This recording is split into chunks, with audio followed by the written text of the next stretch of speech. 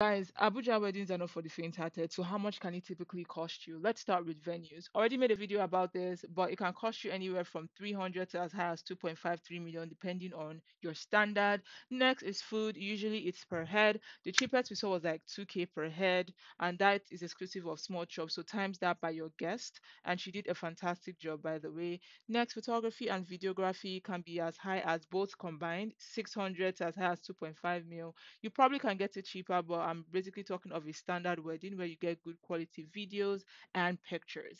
Next, we're talking hotels, depending on your budget, and you can also share with your girls and your groomsmen. But you can spend as high as like 50K to like 200, 250K ish. Can be more expensive depending on your standards. Next is decor, because decor is important. Abuja decorators, but usually you are looking at spending anywhere from 5 to as high as 2 to 2.5 million, depending on your standard. Watch out for